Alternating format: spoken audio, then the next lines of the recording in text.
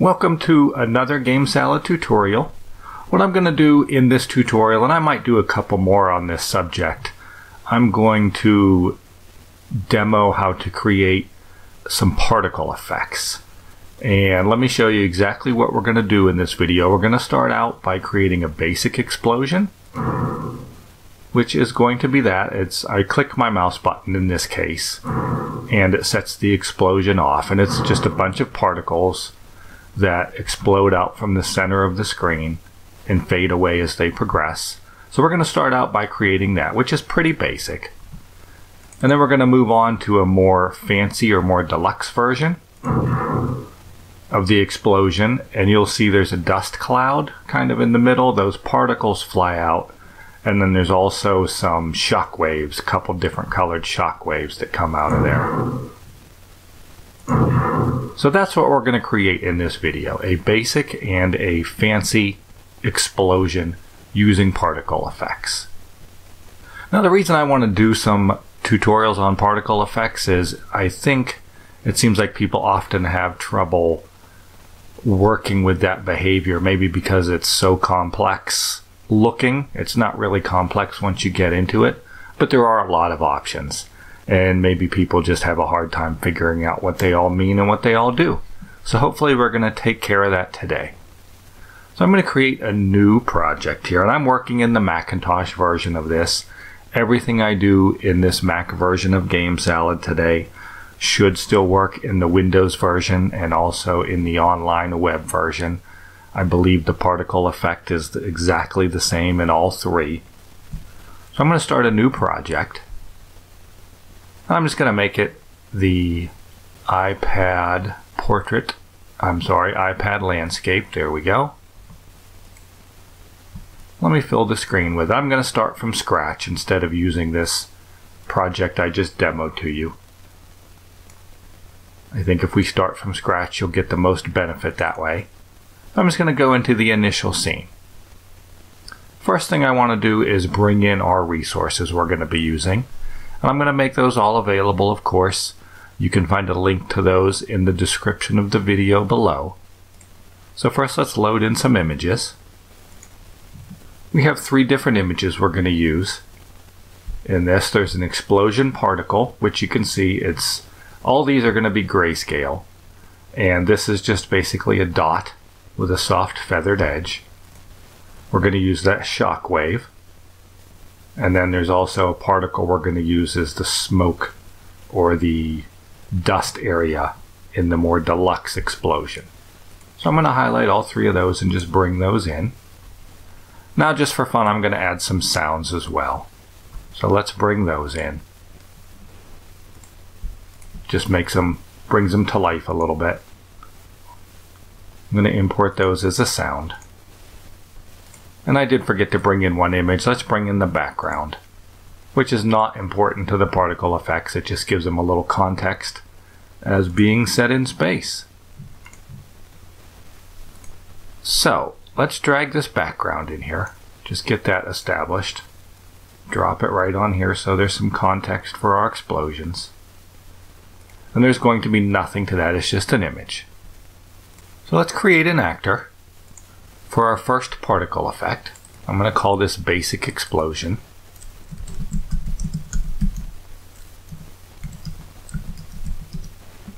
And there we go. I'm going to double click that. I want to turn the alpha channel of this, or the visibility of it, down to 0. Because I don't want this actor actually showing on screen. All we're going to want from this actor is to see the particles that it's going to spawn. So I'm going to turn that alpha down to 0. And then I'm going to add a particle effect behavior. That is under particles. In the online version or the web version of Gamesalad, they've changed the name of this behavior from particles to emit particles. So if you're looking for this in the list in the web version, look under E for emit particles instead of just particles. So let's put this actor on the screen. There it is. Now what I'm going to do is I'm just going to drag this. Before we're done with this, I'm going to set it up so whenever I click the mouse button, it's going to set the explosion off right from the center point here. So I'm just going to drag that to cover the whole screen. Certainly if you were making a game, for example, this is kind of a space, or I'm thinking of it anyway as an explosion in a space game where maybe a ship is hit or an asteroid is shot, something like that. So that moment when the ship is supposed to explode, you would use in your game whatever actions to set the explosion off. In our case, in this tutorial, I'm just going to use a mouse click to set the explosion off. I'm just going to drop that there. Now let's see what the basic settings of the particle effect give us. And it's not a lot. This looks just like a line that's wavering, but what it's really doing is it's spawning a bunch of squares for a set period of time, and then they're disappearing. Let's take a look at that real quick before we get into our actual building of the explosion. In the particle effect behavior, you have several tabs up here. There's a spawn rate, velocity and position, size, color, rotation, and then the image. If you don't bring in an image or add an image to this, you get a square pixel by default from Gamesalad. So let me space these out a little bit. Let me make these move a little faster, and you'll probably be able to see that we have little squares here. There they go. So now the particles are kind of shooting more off to the right, and you can see that it's made up of squares. Now that's just the default particle. Now what we're going to want to do for ours, let's change that image right away. I want to use the explosion particle image, and that's that little dot. So now let's take a look and see how that's changed. Now we have a bunch of little dots spawning out of the middle here, and just, floating over to the right until they disappear. So again, let's look at this behavior here real quick. We've added the image, which is a dot. I've changed the speed that it moves at. That's under the velocity and position. It's moving at 200 pixels per second now. Now I could change the direction that that goes. It automatically, by default, is going to the right in Gamesalad. If you wanted those particles to shoot up, you would change your direction to 90. And now those particles are moving in an upward direction. You could certainly have them move, let's say, at a 45-degree angle. So you could use particles for lots of things. We're going to use it for an explosion today. You could also use it to make a trail, maybe from an actor. If we had a spaceship flying here, this could maybe be exhaust or some sort of trail. There's lots and lots of uses for particles, certainly a lot more than just explosions. So the spawn rate, let's look at that for a minute. This is the number of particles that it will try to spawn during this 2-second startup time. And then the particles will be alive or last on screen for 2 seconds. And that's all the default settings. So if I were to reduce this number of particles, let's say to 5, we're going to see a lot less here. There's not as many. And then there's only 5 on screen at one time until they start to disappear out here at the tail end, and then they respawn here at the beginning again. And of course, if I increase this to, let's say, 50, we're going to see a lot more. We might end up seeing almost just a straight line of dots in here.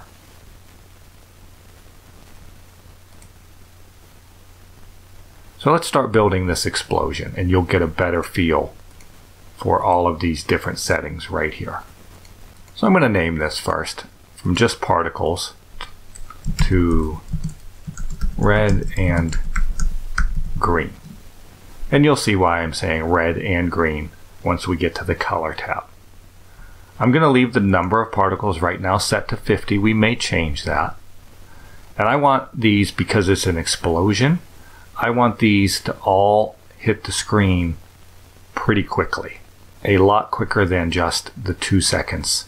That is the default time. So I'm going to reduce this to 0.3. And then I'm going to leave the particle lifetime as 2 seconds. Now in our velocity and position, we're going to want to make a fair amount of changes to this. First of all, let's look at the direction. Our explosion, as you might recall, had particles spewing out in every possible direction around a circle. So from 0 to 360 degrees, it had particles going in every direction. So what we want to do here for direction, we don't want a set number for this.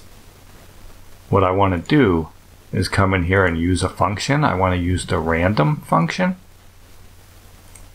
And I'm going to set the minimum to 0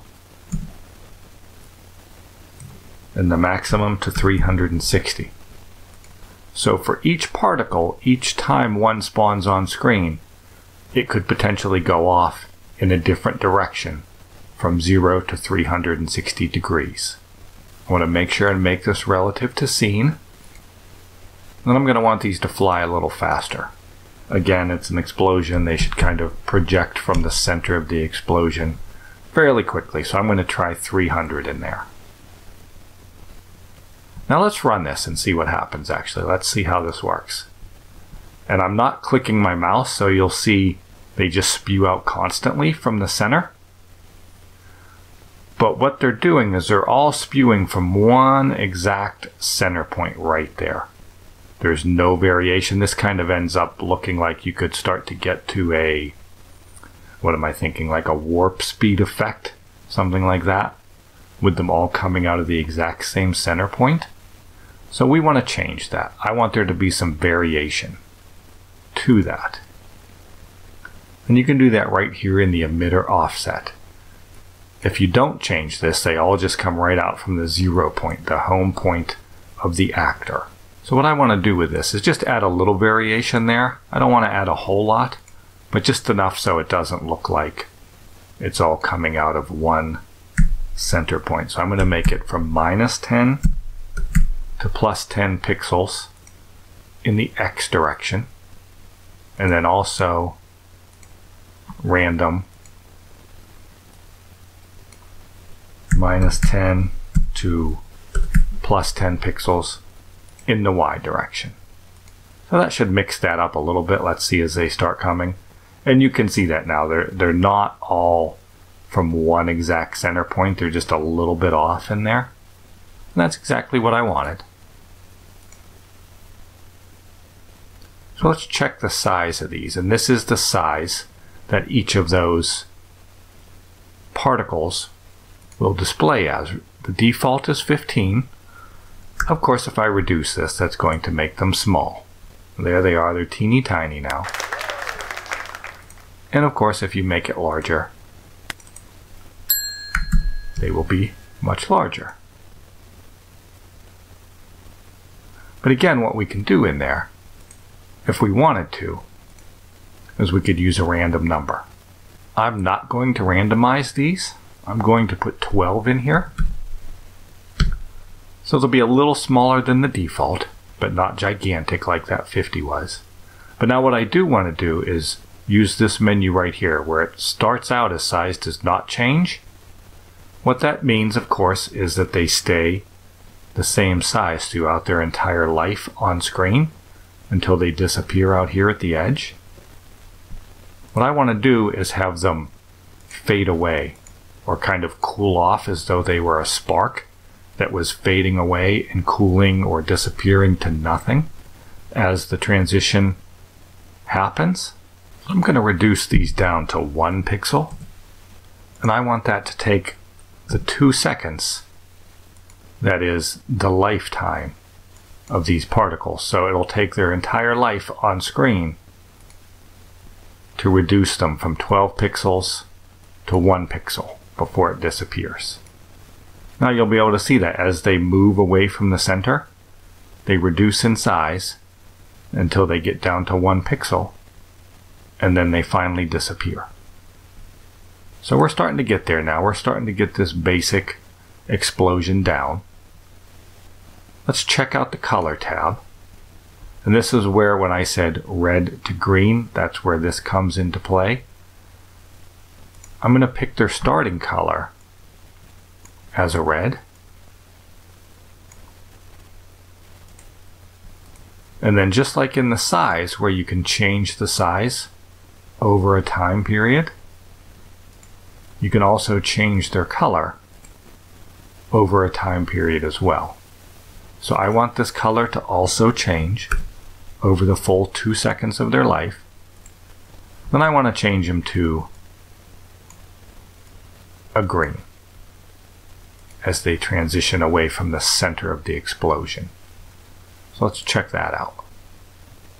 So they start red, and then you'll see as they shrink down and cool off, they start to turn to a green out here where they're getting to be 1 pixel. Now there is a rotation tab here too. We're not going to be using this because our particles are a circle and there is no reason to rotate a circle. You wouldn't notice it rotating. But what you can do, in fact, let me turn this off and let's look real quick. I'm going to bring in a new particle behavior.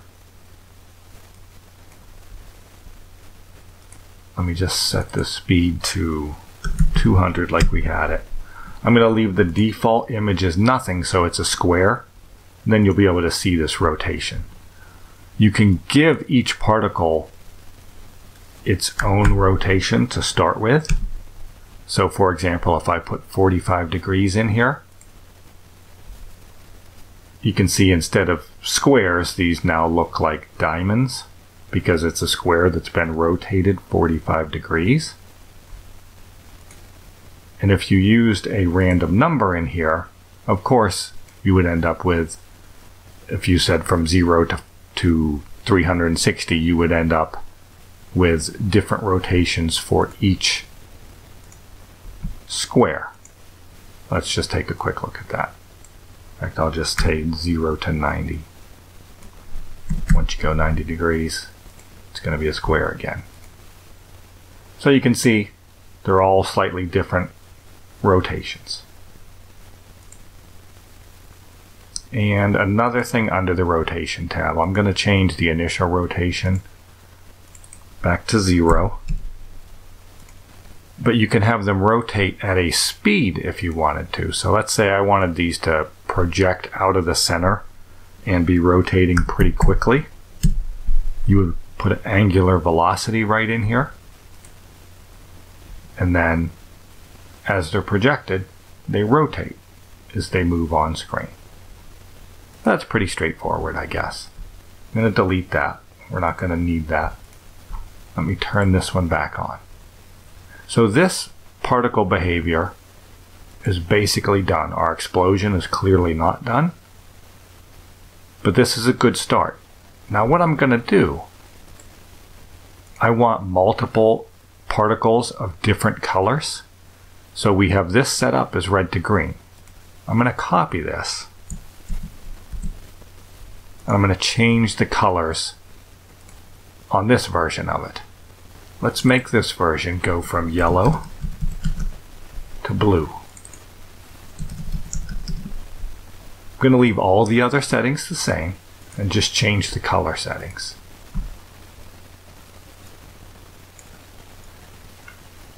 Oh, there we go, there's yellow. Let's make this a blue. There we go. I'm going to copy this again and make a third version of different colors. Let's make this one purple and orange. Again, I'm going to leave all the settings the same except for the color. Do the starting color as a purple. There we go. And do the ending color as an orange.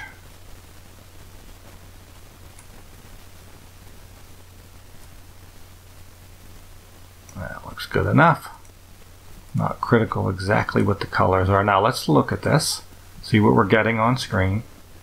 So there we go. Now we're starting to get some colors and some variation of something that could be an interesting explosion. Now I just have to make it act like an explosion. And this is something you definitely have to consider with your particles. You'll see when you just use a particle effect behavior, they will just run forever. There's nothing that's turning them on, nothing that's turning them off. They just keep going forever. So you have to control that some way, unless of course you want it to continue forever. If maybe you were making a fire or a torch or smoke something in your game and wanted that just to keep burning the entire time it's on screen, then you wouldn't need to do this. But what I'm going to do is set up an event to trigger this and then turn it off essentially when it's done. I'm going to use a rule for that. I'm going to select these and put them in a rule. What I'm going to do with this rule is say when touch is pressed, that'll be when touch is pressed anywhere in that actor that I put on the screen. We're going to trigger these guys. Now there's still, I need a timer in here because they would still just trigger. Like if I were to click this, as long as I hold my mouse button down, it'll keep going. And then when I let my mouse button go, it turns off. Which is a cool effect, but again, it's not the exact explosion we want. So I'm going to use a timer in here to control that. I'm going to set this timer up to be a 4 timer. I'm going to say 4 3/4 of a second, 0.75. It's going to spawn these particles. I just drug 3 of those particle behaviors into this timer. I want to make sure and click Run to Completion. Now, there's nothing going on screen yet. I haven't clicked the mouse button. Now when I click this, we get the explosion particles exploding out from the center of the screen, fading away as they get to the edge. And I think you could easily see if there were something that were shot here, a spaceship or an asteroid, like I said, something else, when you trigger that explosion, maybe with a collide between the bullet and the spaceship, you would trigger this for the 0.75 seconds. You would have a really convincing particle explosion there. Now, like I said, I just brought the sounds in just for the fun of it. Let's drag this sound in here, have it play a sound. That'll make it a little more, even more convincing. There we go. So that's not a bad particle effect explosion for just a few minutes time. Now let's dress that up a little bit. Let's make it fancy. I'm going to take this actor and I'm going to duplicate it. I will call this Fancy Explosion.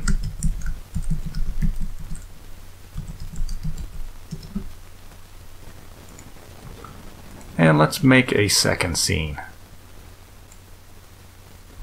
I'm going to copy this scene.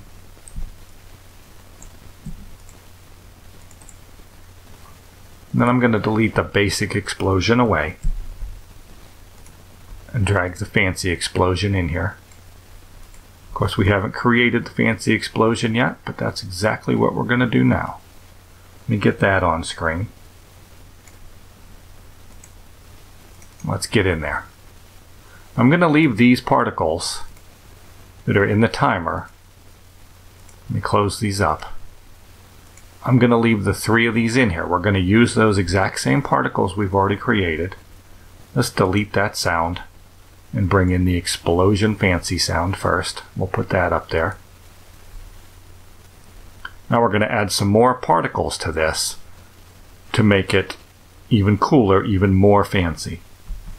So for the more fancy version of the explosion, let's start by adding the dust cloud that was in the center of the explosion. So that's going to be another particle, of course. Everything in here is going to be a particle effect except for the sound. Let's drag up particles up here. So let me put that under the sound. I want the sound to play first. I'm going to put these in order in here, and you'll see what I mean by in order, but there's going to be multiple groups of particles and effects within this rule. So I'm going to call this particles smoke. So it's the smoke effect at the center of the explosion. First thing I want to do is load in the proper image for that. We're going to use this smoke image, and it's just kind of this grayscale, dark and light, wispy image of smoke. Let's go to the spawn rate and get that set up. I'm going to leave the default number of particles as 20. I want this to have a quicker lifetime to display on screen and be gone faster than the spark particles that fly out. So I'm going to change the lifetime to just 1 second. I'm going to change its startup time to 0.2 seconds, which is just a little bit quicker than these particles we're starting up at. So this should appear on screen quickly and be gone pretty quick. Now let's adjust the velocity and position. All I'm going to change in here is the emitter offset. There's not really a direction. I'm actually going to change speed to 0 because I don't want them moving in any direction. It's just going to put multiple copies of this image on top of each other in different, you'll see we're going to rotate it in different rotations, so it ends up looking like layers of smoky debris. So for the emitter offset, I'm going to do that same random -10 +10. So there's some offset to this in the X and Y direction.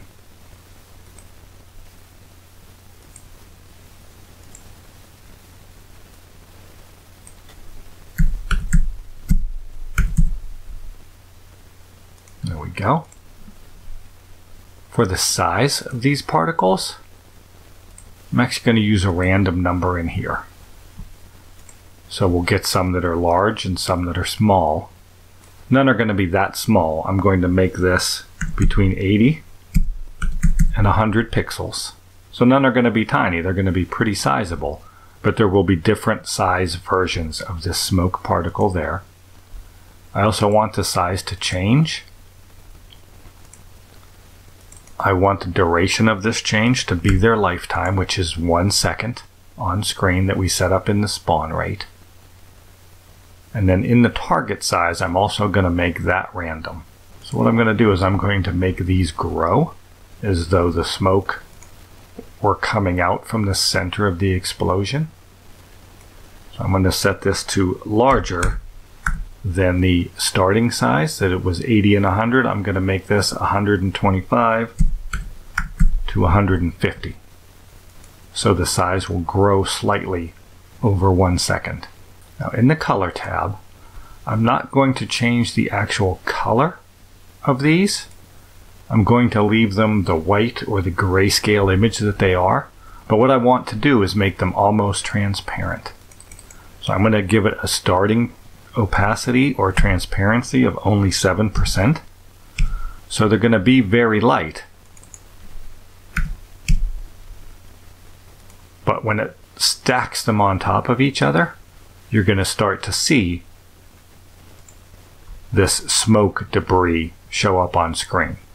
And I do want this to change. I want the color to change to a transparency of 0, which will fade them away completely for the 1 second of their life. Now let's take a look at the rotation tab. What I'm going to do here is I'm going to put a random value in here, like we did for those squares I brought on screen temporarily, and I'm going to do the same thing from 0 to 360. So these could be rotated in any direction while they're getting stacked on screen. Now let's see what happens with that.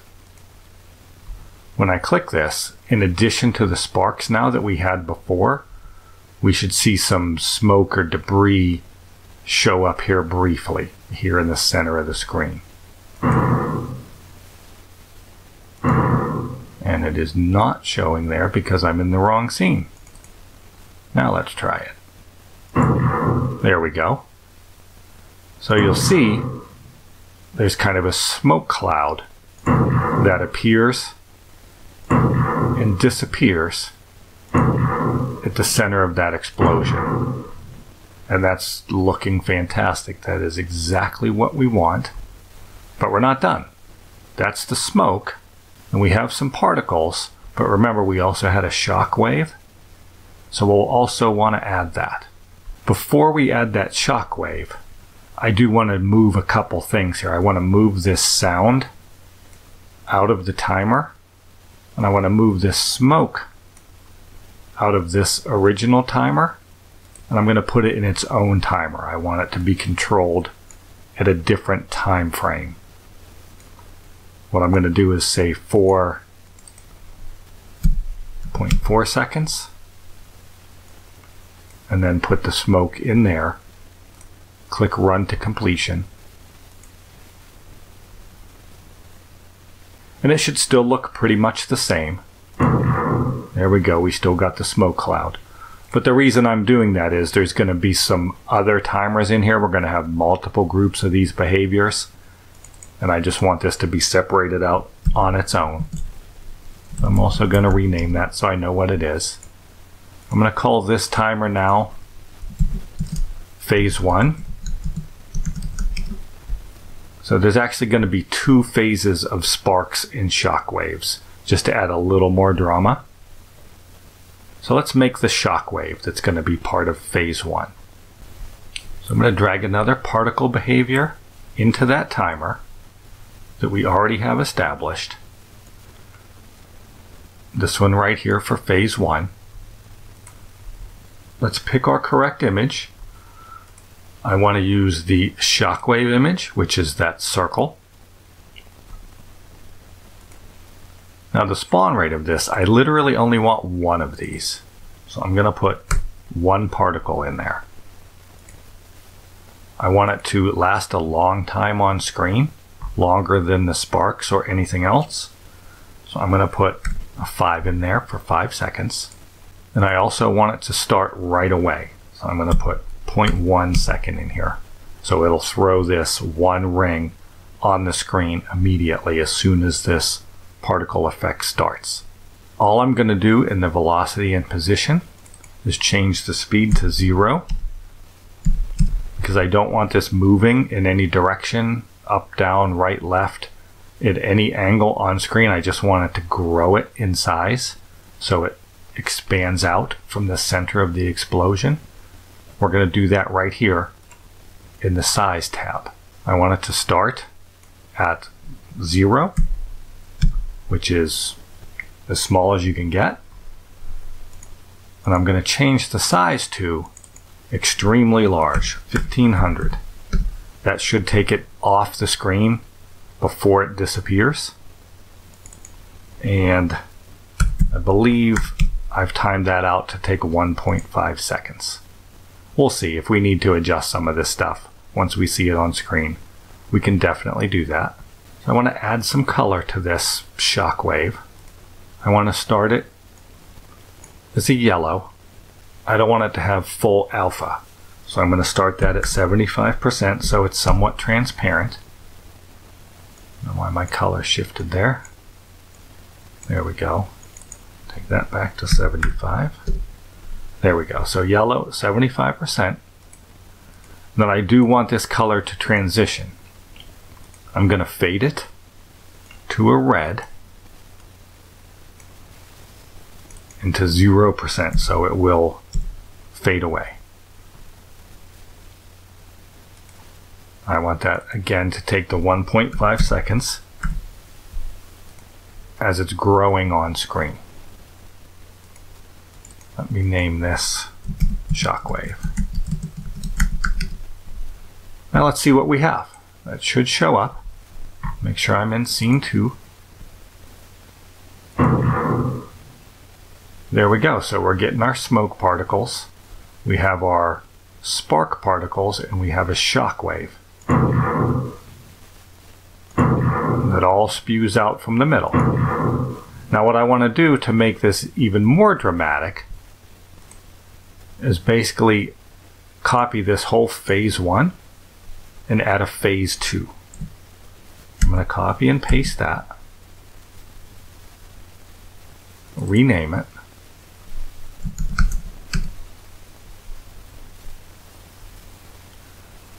Now in this timer, instead of a 4, I'm going to change it to an after. And that after is going to let us control it. So I can say after a half a second, after the smoke is come and gone, after phase 1 is partly complete, because phase 1 takes 3/4 of a second, we're going to go ahead and set off another shock wave and another round of sparks. And that'll just make it more fancy and more cool. So let's go here. Click this. Oh, we're getting a bunch of sparks spewing out of there constantly. We want to fix that. Kind of cool, but not what we want. So it's not quite done yet. In this phase 2, within this timer, I actually need to add another timer. So I'm going to put another timer right there, and then you want to drag this group of particles into your second timer. I'm going to close them up so we can see what we're looking at.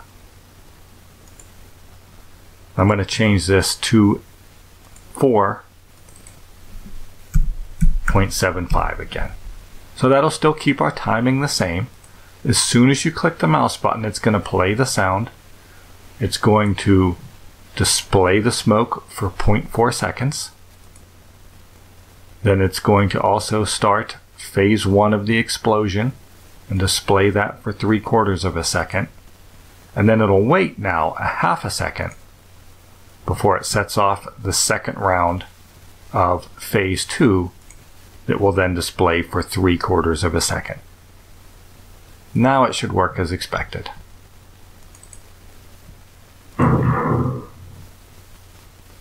So there we go. That's exactly what we want. We get the smoke, a round of sparks and shockwave, and then a second round of sparks and shockwave. Now, one thing I don't like about this version that we have right here is that all of the sparks and shockwaves are the same color.